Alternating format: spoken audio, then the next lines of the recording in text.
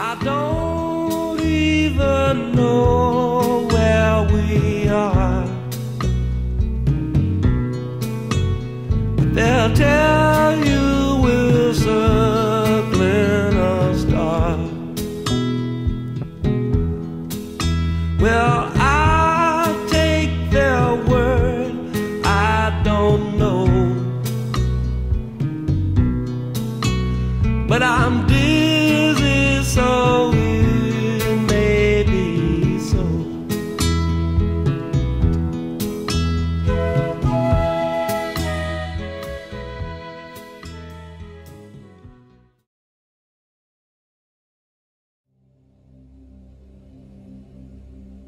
Life is hard enough without having someone in your life constantly putting you down, offering critical, snide comments, or undermining or even disagreeing when you offer your opinions, thoughts, or experiences.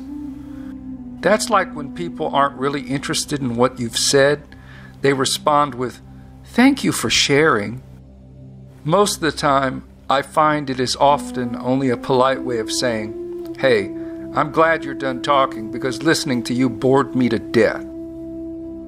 Honestly, this intolerance is an issue many people struggle with, and I've listened to many an expert attempt to explain how they deal with people's criticisms. People such as Jordan Peterson, Tony Robbins, Thich Nhat Hanh, and even Eckhart Tolle. They all have some good advice. So, thanks for sharing, you guys. I've noticed that the real reason people end up becoming fibbers, fakes, or deceivers is because when they've told the truth in the past, someone shamed, ridiculed, blamed, or condemned them. So their strategy, of course, in order to avoid more rejection and pain, is to tell lies, shift blame towards someone else, and hide the truth. So the lesson here, if you want people to be truthful to you, don't chastise them when they fess up. It's that simple. Forgive and thank them for being honest, and be compassionate for God's sake. In the classic book Tao Te Ching, Lao Tzu writes, "Care about people's approval, and you will be their prisoner." In the book Peinoven, Teachings of the Temple Dwellers, it says, "It is important not to talk too much about things you cannot prove, especially spiritual, philosophical, and theological matters. It only causes people to become confused, upset, and defensive. Realize the deep unhappiness in the world, and then grieve a little." Now, I actually love the advice about this sort of thing that's in the New Testament, where Jesus advises, "Do not give dogs what is sacred. Do not throw your pearls before swine. If you do, they may trample them under their feet and turn and tear you to pieces." He also says, "If anyone will not welcome you or listen to your words, leave that home or town and shake the dust off your feet." So you see, people have been disagreeable for a long time. It's nothing new. But what about those who love to be disagreeable and find fault with you? What about the people who really enjoy heated debates and who challenge every word you say? There are plenty of these kinds of academic-minded types who seem to thrive on being blunt, harsh, and calling out any kind of inconsistency. These people are quite interesting to me, and I've never actually met one of these people who weren't highly ego-driven and self-absorbed, maybe even a little bit narcissistic.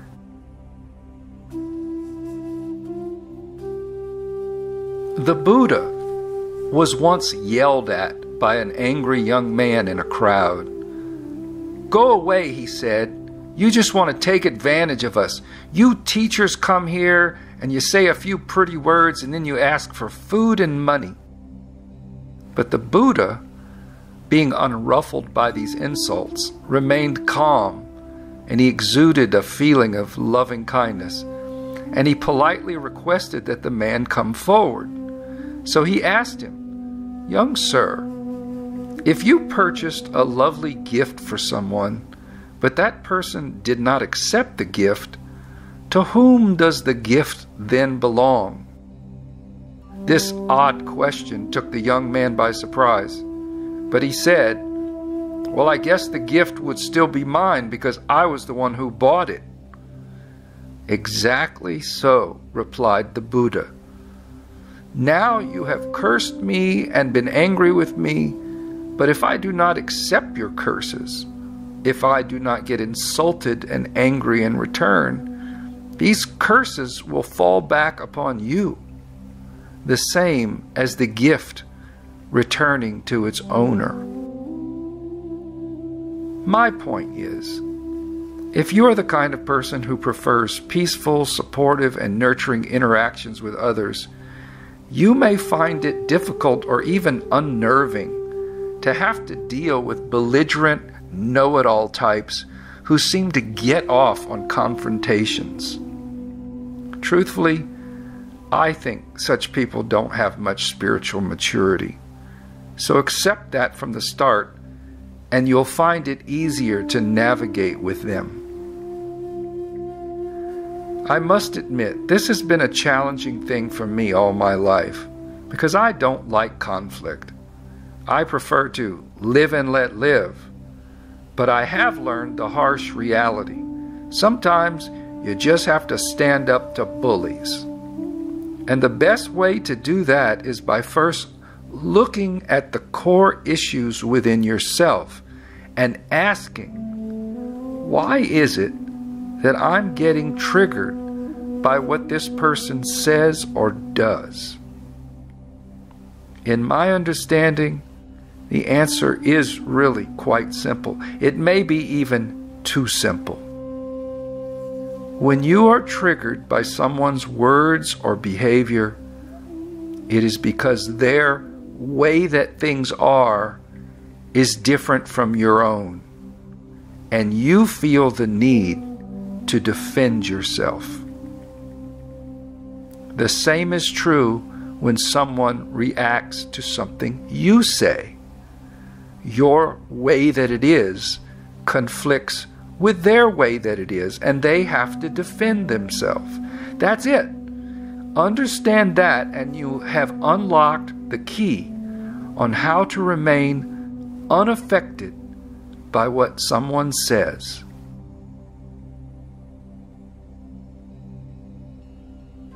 You must realize that every person on this planet has some level of repressed core trauma. It is impossible to be born and survive in this world without having been negatively impacted, and some worse than others. Everyone suffers degrees of pain, anxiety, loneliness, dissatisfaction, sickness, and boredom.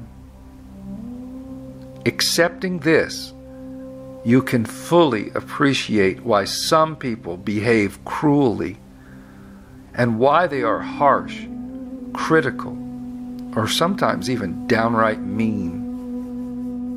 It is because of their own past, unresolved trauma, which they don't know how to release.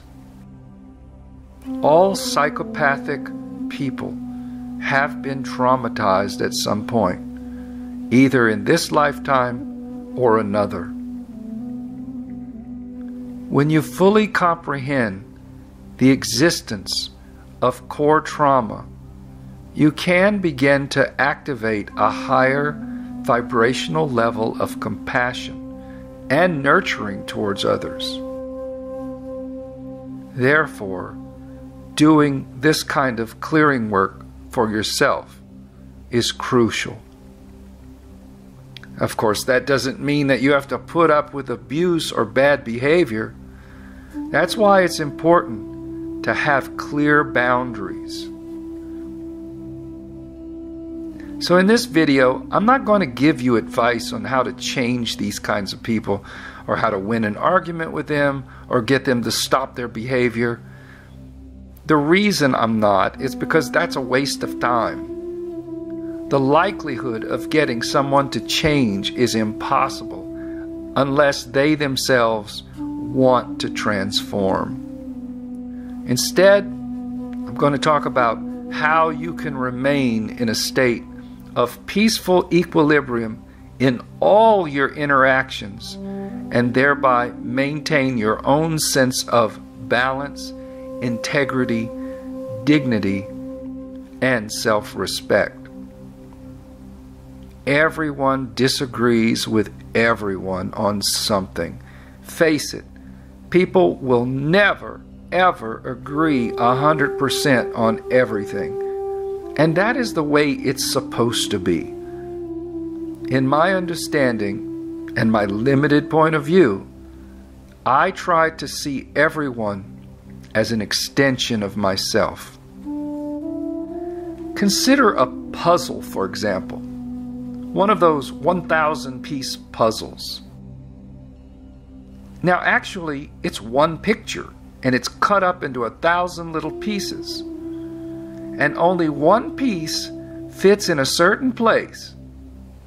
And even though all these pieces are part of a unified whole picture, the fact is they are all separate. Each one is important to the whole. And each piece only fits with 3 or 4 other pieces. And that's how it works. This is how it is with humanity as well. We are all individual pieces of one being and can only harmonize within a limited few. The rest don't fit with us. They belong somewhere else. That's the way it is. I've learned to be clear about this. Long before I ever engage in conversation with anyone, I remember I have my way that it is, they have their way that it is. And these two are completely different. It's not a matter of who's right or wrong. We're both right. We are both individual puzzle pieces in a big picture. That is why the world is perfect at every moment. To see that perfection means you have to widen your consciousness away from a limited spotlight consciousness to a more inclusive floodlight consciousness. Widen your light beam and you will illuminate more of the unity of everything and everybody. When someone asks me a question, I have to be clear in my mind first.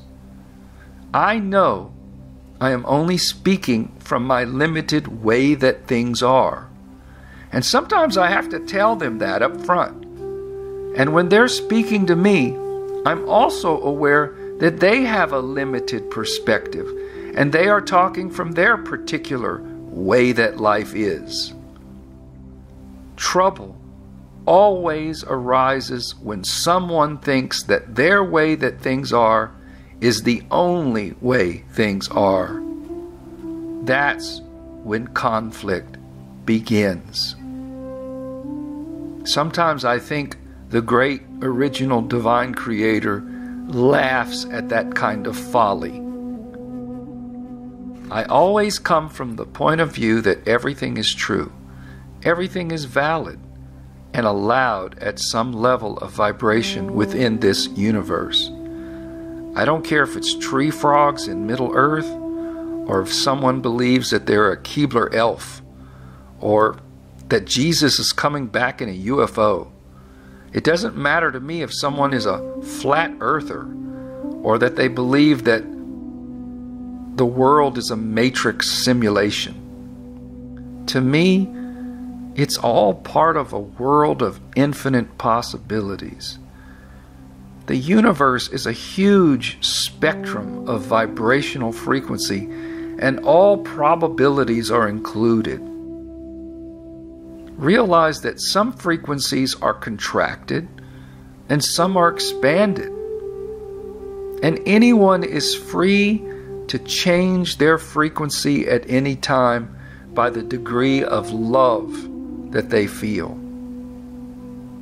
All is allowed, sin as well as holiness, death and life, darkness and light.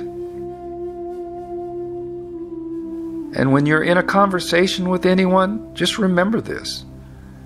And don't get caught up thinking that your particular way that things are is absolute.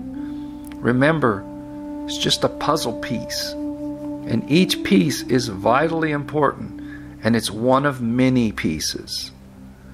Remember this, and you won't get offended when someone else contradicts you. You can just say to them, "Hey, that's groovy the way things are for you. Tell me more." Or you can say something like, "That's definitely an interesting point of view. How'd you come up with that?" So when you've shared your thoughts or ideas or opinions or beliefs and somebody rejects it, don't get mad. Don't be offended. Just realize they have a closed mind. They're contracted. So what? Instead, you could be like John Lennon when he shared his opinion about population on the Dick Cavett show back in the 1970s. Cavett seemed to get annoyed, and he responded, "I think you're wrong." Very coolly and confidently, with a little smirk on his face, John laughed and said, "I don't care." Watch this. It's awesome. I'll repeat it. I want to know how you, as a woman, feel about overpopulation in the world and its relation to polluting the environment. How does Yoko feel about overpopulation? As a woman, I believe. Yeah. Well, I think the problem is not overpopulation as people believe it to be, but it's more of the balance of things. What, like food, some part of the world there's wastage of food, and in some parts, nobody has food. That kind of a balance, if that is solved, I don't think we would be worried so much about overpopulation. I think it's a bit of a joke the way people have made this overpopulation thing into a kind of myth. I don't really believe it, I think whatever happens will balance itself out and work itself out. It's all right for us all living saying, "Oh, well, there's enough of us, so we won't have any more. Don't let anybody else live." I don't believe in that. I think we've got enough food and money to feed everybody. And I think the natural balance, even though old people will last longer, I'm sure there's enough room for us, and some of them can go to the moon anyway. You mean you think there's enough if it were I don't believe overpopulation, I think that's just a kind of myth that the government have thrown out to keep your mind off Vietnam and Ireland and all the important subjects. Oh, I think you're wrong about that. Oh, I don't care. Yes, gentleman there.